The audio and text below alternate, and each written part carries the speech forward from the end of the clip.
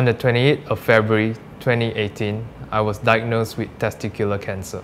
So you have what we call testicular cancer. Basically, it's the most common type of testicular cancer and it's highly curable. I'll be going through chemotherapy on Monday, and after chemotherapy, the chances of producing sperm almost nil. Unfortunately, they were unable to see any sperm.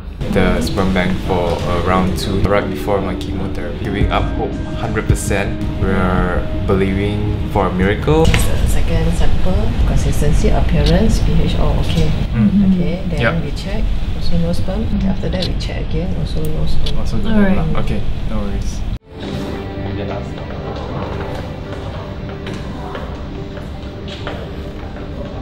We woke up at 6 AM. First cycle of chemotherapy starts today. Just feel like just tired. Feel like I want to sleep.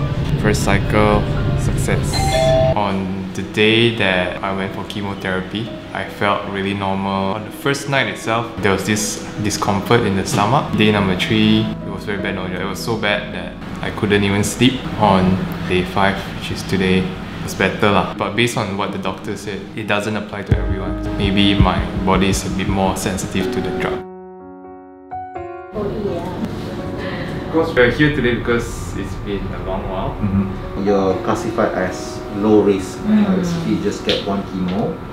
May 2018, January 2019, you saw him and he was happy with your check. How have you been?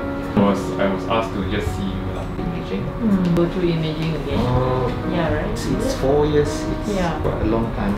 I think we'll start with tumor markers first. Sure. Yeah? And for a period of 5 years, if they are completely free from tumor, they can actually consider themselves to be free from cancer. It's really entirely up to the doctor or the patient to devise what kind of follow-up that is required.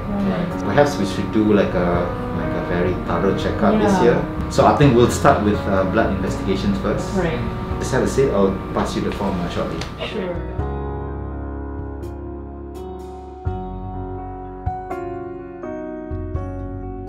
We're here again just To check up and see what are our odds now and all that. we are at peace with whatever it is. So medically you're okay?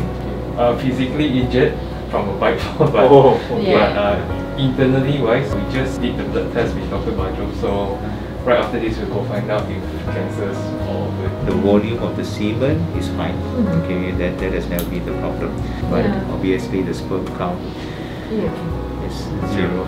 Okay, unfortunately. So it just reconfirms back what we had seen Earlier on. earlier on. I don't think there's much benefit in repeating this anymore. Okay. I think the adoption is the best option as it stands right now. Right.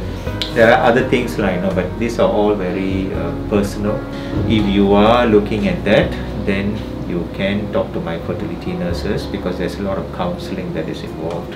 If behind your mind this is not what you're looking at, then adoption is the way to go. We will definitely give you the supporting letters for adoption. So only thing is, a lot of patients of mine have told me that the waiting queue is very long. Some of them have been there for years. So for me, it's best that you go there and register. I will give you the supporting document. Sure.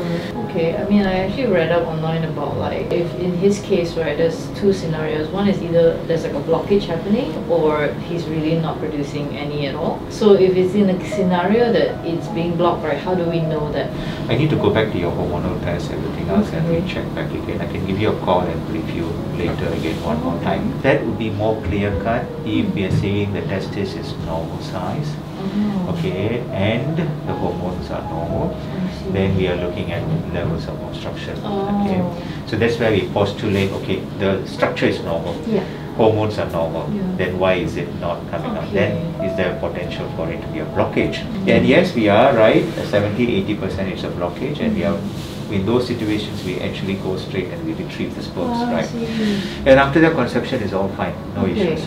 But the challenge here is if the testis is not the size and obviously the hormones are already haywire, we are looking at what we call as non-obstructive azoospermia. So when it is non-obstructive, that means it's a failure component that is setting in. Okay, so the testis functions in 2 ways. One, producing male hormones, which is most of the time no issues. So being a man is never a question. It's the component of having a child. Right. So this is where the sperm production seems to be much more sensitive, and that gets affected first. Okay. So that is the component. So if that is so, then going in and even doing a testicular biopsy and all is not going to retrieve anything very much. Yeah, that makes You know, the sense. potential of getting even sperms may be 20-30%, but the drawback is they may be very immature sperms. That means they are in the early stage of development. So then again, we are not able to use those sperms for fertilization. And the current situation with his hormones is that it's 100% imbalance because he has only one. Yes. I see. Okay. Why is it that adoption is actually very hard in Malaysia? I don't think there's a clear-cut answer to that. I think it's the legal process and the avenue that it goes through. And I think it's also the country's law is quite tight. But sometimes it becomes a bit too tight that when there are readily eager parents, aging parents, let's put it this way, they're already 40-something. Oh, wow. And then they're saying that now I have to wait for another 4 or 5 years, you know, by the time you're already 50. 50, yeah. Then you adopt a child, then you are 60, you know, the child is 10 years old, you know, there's a commitment. Yeah. So this is where it becomes the issue, and they wait for 2-3 years and then they don't follow through and they give up. I would prepare a letter for the welfare department for you. Yeah, just so Alright, that we have a you choice. you have a choice. You can go and always register with them. Right. Yeah. Okay. Yeah, I'm good. Thank you so much, Thank you doctor. so much. The information is here for your record Okay. purpose, Thank you. Thank you. and then I'll get the letter done. Yep. Sure. Thank you, so Dr. much. Ganapan. See you. Bye. Okay guys, so it's been 4 years since I was diagnosed with testicular cancer, and this is the most recent update. To those of you who have been pushing for updates, been asking for updates, I'm really sorry. Life happened, a lot of things happened. In 22, I tore my ACL, I broke my face, there's 3 plates here now, and we went and did our series, and thankfully, in conclusion, there's no cancer cell spotted, and the bad news is that we can't have kids. I have no sperm. We thought about adoption, we're open to it, but it's proving to be really difficult to adopt in Malaysia. It's not just the paperwork. We have couples who waited 4 years in and there's still no news. There's no update. So the scary thing about adoption is that we don't know when the baby will come, the kid will come. So we're still thinking how to go about this. To those of you who've been following, here it is. And putting that aside, the good news is I'm okay. This year will be the 5th year, whereby if I'm clear this year, if there's no cancer cell spotted this year, so I guess I can be considered